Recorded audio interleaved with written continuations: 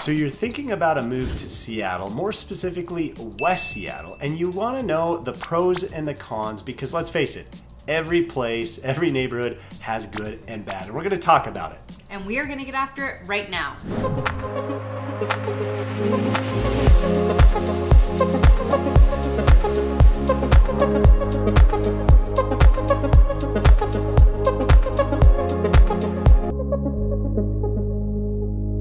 If this is your first time to this channel and you want to know everything there is to know about living in the greater Seattle area, then be sure to hit that subscribe button and click that notification bell so that you'll be the first to know about any upcoming videos and our real estate market. My name's Sterling. And I'm Jess. We're a husband-wife real estate team serving the greater Seattle area. So whether you're thinking about a move immediately or in the distant future, please don't hesitate to reach out. We love helping people with a smooth move to our area. All of our information is in the description below. Now let's get to today's topic. Let's talk about the pros of West Seattle. And just for a little bit of context, West Seattle is west of Seattle. Now, hence the name. Exactly. Now it could be called Southwest Seattle because it's just south and west of Seattle. It's on a peninsula and it serves a lot larger group of people than some of the other neighborhoods that we review on our channel. There are around 80,000 residents in West Seattle. It is not its own city. It is part of Seattle and it's very, very popular. So let's start with our first pro. Yeah, and within West Seattle, there are so many different neighborhoods. So I think that's important to point out too. It's a larger neighborhood in and of itself, but then it has these micro neighborhoods within it. So yeah, our first pro is just the fact that it has such amazing views of water, of mountains, of the surrounding area. So you have water on all three sides because it is on a peninsula.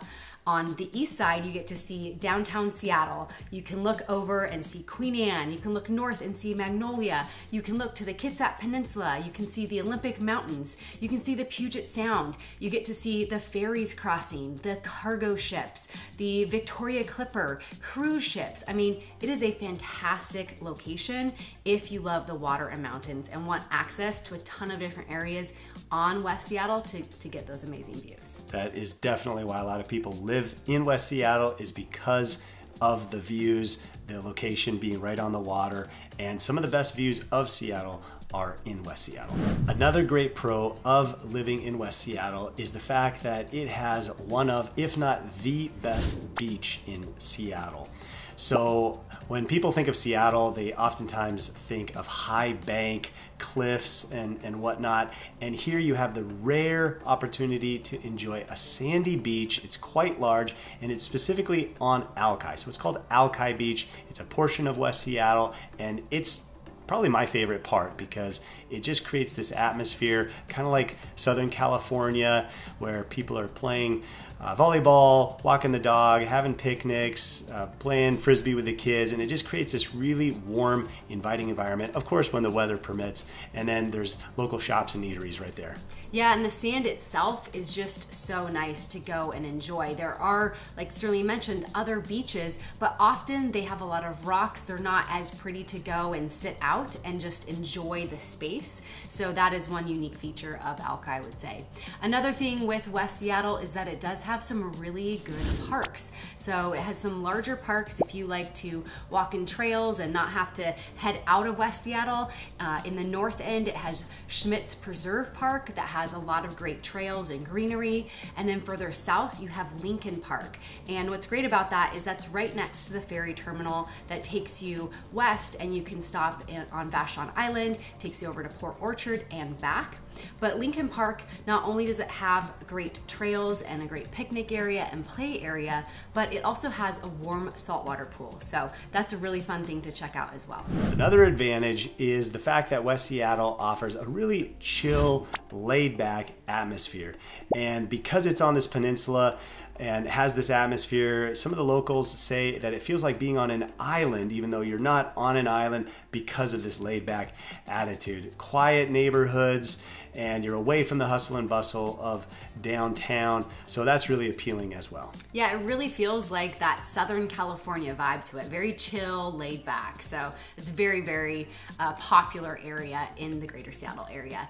Another great thing is just the variety of price points that West Seattle has to offer. So you have everything from multi-million-dollar homes with views of the city or the water to a starter home to a condo or a townhome. And so there truly is something for everyone in everyone's budget and price point. Another great pro is that you have all this shopping, restaurants, coffee shops, all this stuff right at your fingertips, so you can get most of your daily shopping and needs met without leaving West Seattle. Yeah, West Seattle is rather large, and they do have quite a few different areas within West Seattle where you have your restaurants, your shopping, you have PCC, Metropolitan Market, Whole Foods, Safeway, you have tons of local restaurants and bars, and so it really does have a variety at your fingertips no matter where you're located within West Seattle. Another great thing is the sense of community.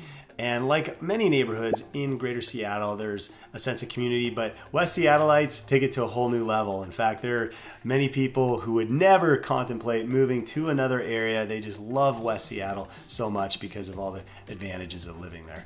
Yeah, and one of the great places within West Seattle where everyone likes to congregate and have these events is the Junction.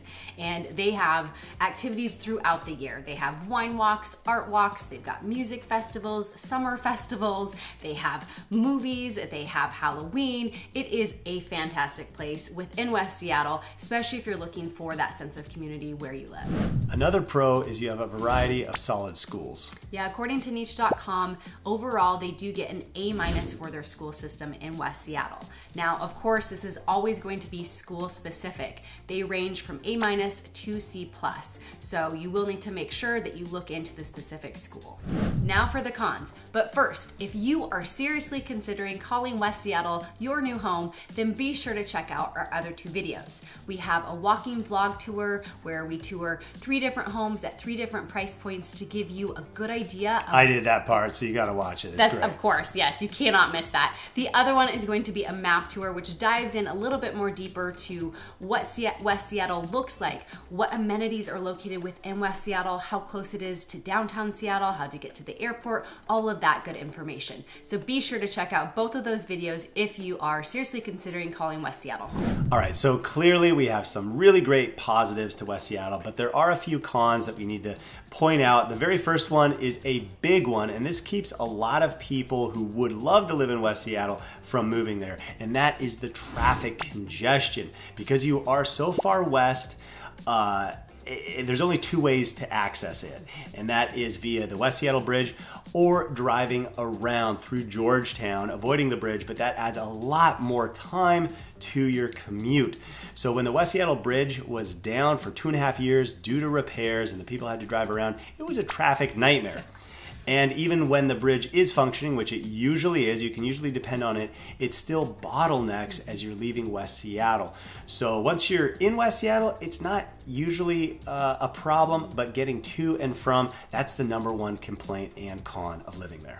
Now, one workaround is that there is a really great water taxi. It's a foot ferry. It leaves the east side of West Seattle and heads to downtown Seattle. So if you work in downtown Seattle or even on First Hill, that would be a good alternate route. You can take your bike, you can take it to the other side, you can either grab a cab or connect to other public transit system in the Seattle side, and you wouldn't have to use your car. The downtown downtown side, area, yeah.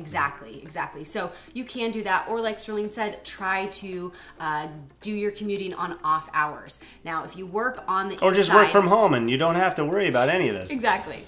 If you are working on the east side though, and you need to be there 5 days out of the week, Redmond, Bellevue, that area, then doing that daily commute probably will not be the best fit. Or get the night shift and then it's okay. And like Sterling mentioned earlier, West Seattle is kind of like an island. So again, that's why it makes it a little bit difficult to get on and off the access. And while it does have plenty of shopping and restaurants available within West Seattle, if you want to do any major shopping, if you want Costco or a mall, you are going to have to plan to drive anywhere from 15 to 20 minutes. You can get to Westfield Center at the South Center area, that mall, or go to downtown Seattle, access the mall there. If you want to hit up Costco, you will have to either take the West Seattle Bridge or drive around to access that on 4th Avenue South. Now the 15 to 20 minutes, that's in good traffic. Yes. So remember, if you have commute times or there's an accident on the bridge and stuff, that can be definitely compounded with time and take you half an hour or longer for sure. Yeah, so just keep that in mind. It will take you a little bit longer to get to those amenities. And our final con for living in West Seattle is crime. Now, caveat, there are plenty of areas within West Seattle, because it is neighborhood specific, where you will have lower crime. But the further south you get, the more crime statistics show up. So that's something to keep in mind as well. Yeah, and that's why it's really important in any area that you are considering a move to look at the specific location and drive around the neighborhoods. We've actually even been known to go with our clients and knock on neighbors' doors around homes that they're interested in, just to get a taste from the locals of what life is like. Are there a lot of sirens, traffic, crime? All of those things that you want to know is really important to figure out before you make that big purchase. So those are our pros and cons of West Seattle. Clearly, there are a lot of pros. The biggest con being access and the commuting hours. If that's a concern, that might prevent you. But this truly is one of our favorite areas in Greater Seattle. Has so much going for it. The beauty, the beach, parks, sense of community, and so on. So it really is a good choice for many people. And with that, we hope you found this video helpful. And if you're seriously considering calling West Seattle your home, then do be sure to check out those other two videos, the vlog, neighborhood tour, and the map tour. We hope you enjoy this video, and whether you're planning to make that move next week, next month, or even next year, reach out. We would love to help you make your move to the Greater Seattle area.